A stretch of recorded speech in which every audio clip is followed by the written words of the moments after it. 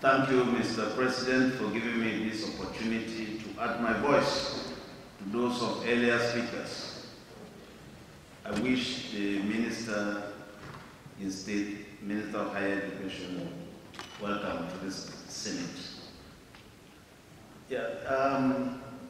If we take a keen look at the University Reforms Bill before us, you'll see that so much work has been done. But I have a worry, Mr. Minister, and I put this question to you.